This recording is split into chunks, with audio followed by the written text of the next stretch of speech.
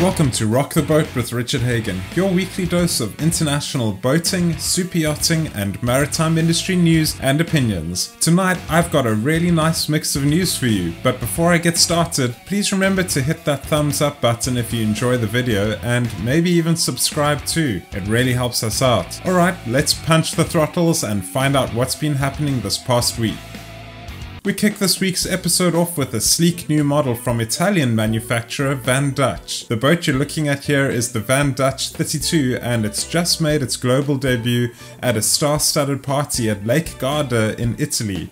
VanDutch offers 5 boats ranging from this 32 up to a 75-foot boat, but they all share the same design aesthetic, which the company describes as minimalist and iconic. All of the boats feature clean lines flowing to a vertical, wave-piercing bow. They all have a flat, minimalist foredeck and side decks and an open cockpit with a low-profile wraparound windscreen. They're not super practical and honestly they're not exactly my cup of tea, but I can appreciate them for what they are. If you've never seen these boats before, the main thing to know is that VanDutch boats are basically water taxis for beautiful people throwing parties in sun-drenched environments in calm seas. And they're eye-wateringly expensive as well. A used 2015 55-foot VanDutch will cost you just over $1 million US. But VanDutch prides itself on the celebrities and high-profile people who own and have been spotted on its boats, so I guess for that kind of target market, maybe it's pretty affordable. But back to the 32. At the rear you've got a basic swim platform and a sun pad big enough for 2 or maybe 3 people. Ahead of that, in the cockpit, there's L-shaped seating. The helm position consists of a single seat on the port side facing a minimalist steering wheel, a throttle and a 12-inch multifunction Garmin display with the option of an upgrade to a larger 16-inch screen. This is what they call a day boat, meaning you probably won't spend the night on it, but you can. There's a fairly basic cabin below deck with sleeping room for 2 and right in the bow there's a small heads compartment. Engine options on the VanDutch 32 range from a single stern drive Volvo Penta V8 petrol engine with 430 horsepower up to dual Volvo Penta D4 300 horsepower diesel stern drives for a combined total of 600 horsepower. If you'd like to learn more about the VanDutch range, head on over to vandutch.com. Finnish yacht builder Nautor Swan has revealed a brand new model, the Swan 58. The company says that the Swan 58 is designed to be a no-compromise blue water sailing yacht. It says that boats in this category typically sacrifice performance and the pleasure of sailing at the altar of safety and comfort. According to them, the 58 is all of these things in one. When we talk about blue water yachting, we're referring to deep water, or the ability to cross oceans and maybe even circle the globe. To make all of this possible, the yard roped in renowned naval architect German Frères to design the hull. He is known for designing successful racing yachts with over 1,000 hulls to his studio's name. His focus for the 58 is said to have been on developing a yacht that would be a proper but also beautiful blue water cruiser and which could be easily crewed by a couple without any help from a large crew. The final product is a yacht that Nautor Swan says can sail in comfort anywhere in the world with enough space on board to live at a high standard for extended periods. On deck and starting at the stern there's a small tender garage with space for a jet tender. Above that there are dual helm positions. Ahead of the helm is the cockpit with large bench seats and tables with fold down leaves. Below deck the designer interior offers a standard layout that puts the owner's suite in the bow, and there are twin guest cabins aft with your choice of bed sizes in those guest cabins. There are 3 heads compartments, 2 of which have separate shower stalls. The large living area between the accommodation enjoys loads of natural light from both hull windows and deck windows above. The galley has been specifically designed to be usable even while the yacht is heeling or leaning over under sail. Ahead of the galley there's a dinette that can seat up to 10 people for meals. As with most yachts of this caliber and size, the buyer is able to pick from loads of different options to customize their boat, and the Nautor Swan 58 is no different. There are plenty of interior layouts and finishes, exterior finishes and colors, and several keel options to choose from. I don't have enough time and space on this video to go through all of them, so if you're interested and want to find out more about this beautiful new yacht from the frozen north, visit nautirswan.com. For my next story, we head back to Italy to check out another boat from the land of delicious pasta and fast cars. Italian luxury yacht builder ISA, short for International Shipyard Ancona, has taken the wraps off its super fast new sports cruiser, the ISA Super Sportivo 100 GTO. That's quite a mouthful. This is a yacht that embodies everything that we all love about Italian machines. It's all about going as fast as possible and looking as good as possible while doing it.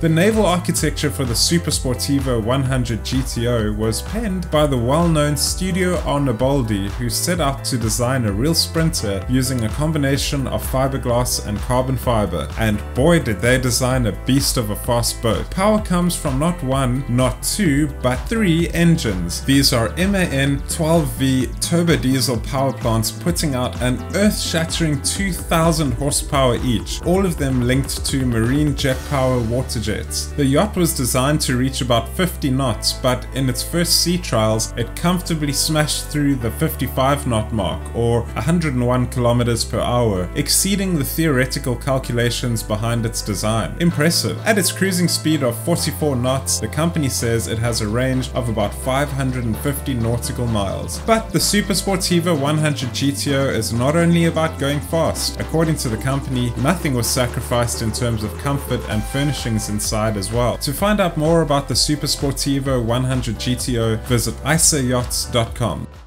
South African super yacht builder Southern Wind recently launched a beautiful new all-custom high-performance sailing yacht named Taniwha, and they've finally given us some video of it. The yacht hit the water for the first time last month in June, and it has been busy conducting sea trials in Table Bay in Cape Town. It was designed by Nautor Yacht Design to be a comfortable but fast blue water cruiser. The yard says that the yacht combines lightweight construction with a powerful sail plan.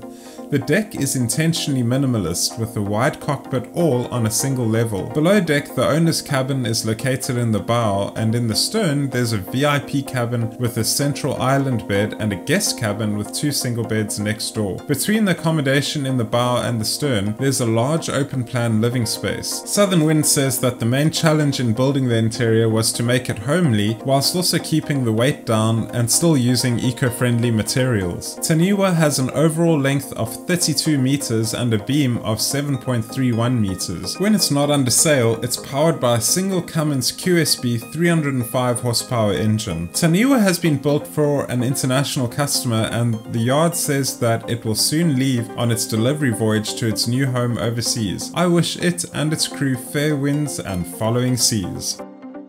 And now, here's a boat that is basically a cross between a yacht and a stealth bomber, the Hanstaiger X1 Trimaran. The X1 is unlike anything most of us have ever seen, both in terms of construction and design. Its hull is built using a combination of glass fiber, titanium and carbon fiber, while its superstructure is 100% carbon fiber. The jaw-dropping design starts at the stern, which is where you access the yacht from. The entire aft section opens up to reveal the lounge area, complete with couches, a dining table and a large galley. To ensure that the space stays cool with the big beach club doors open, there are large angular windows on either side of the ceiling that open at the press of a button, allowing warm air out and sea breezes to blow through the boat. On the starboard side, the professional galley is packed with Miele appliances, a waste disposer, 2 ice makers and a wine fridge. Ahead of that, there's a fully appointed luxurious VIP cabin. Across from that cabin, on the opposite side of the boat,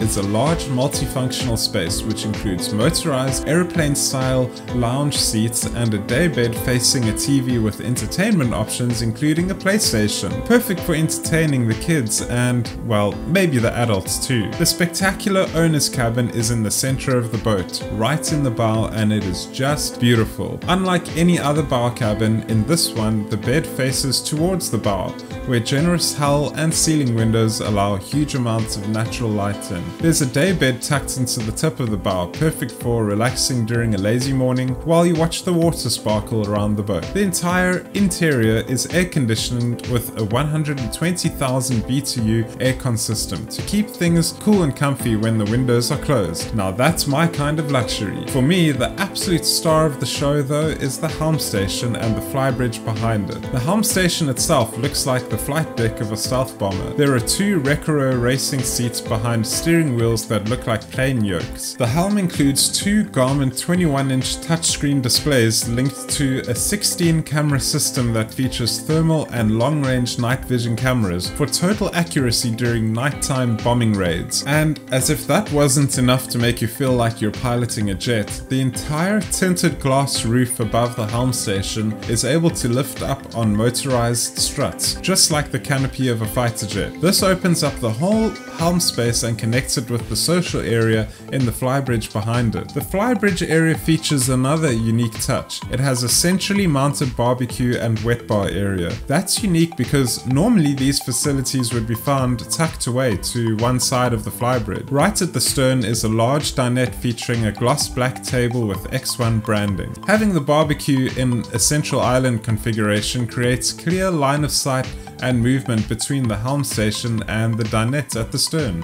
It's an extremely striking and practical arrangement, and honestly, I absolutely love it. Next to the dinette, tucked into the corner, is a jacuzzi, so you can enjoy some bubbly while sitting in bubbles and watching the sun go down. There are also 2 crew cabins in the bow of each outrigger, which is just jargon for the 2 outside hulls. So if you'd rather just sit back and have someone else do the work of getting you from point A to B, then you've got the space for them. The X1 has a neat hidden trick up its sleeve that I haven't mentioned yet. Back at the beach club area in the stern, there's a tender garage hidden underneath the floor. You access it at the press of a button which folds the floor open and reveals a float-in, float-out tender garage. This then allows you to step directly in or out of the tender and then simply motor away from the yacht. None of the usual fussing with cranes, winches, pulleys or chocks. This space also becomes a fantastic swim platform as well.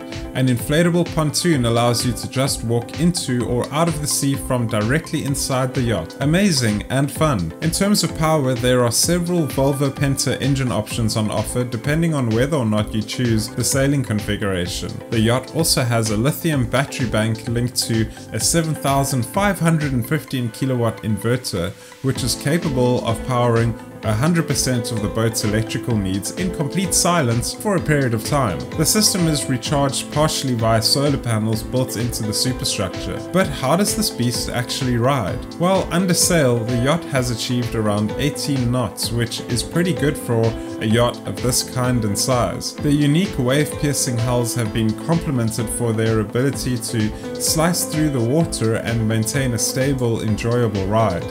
The Hanstaiger X1 is available as either a sailing catamaran or as a power cat, and of course, both the interior and the outdoor spaces are completely customizable to your tastes and requirements, which is good because the stealth bomber of the sea doesn't come cheap. If you're prepared to buy used, then you're in luck because the boat in this video is for sale. At the time of making this video, it was listed at the bargain price of 4.2 million euros. Time to start saving. For more information on this beautiful, insane beast of a yacht, head over to hanstaiger.com.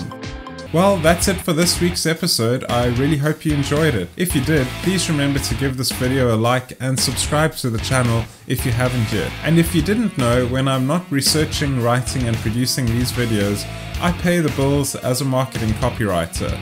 I've got a passion for the boating and marine industry in general, and I would love to hear from you the next time you need anything written up. Talk to me for competitive rates on everything from blogs to email marketing, product descriptions and even video scripts. I'm easy to find too.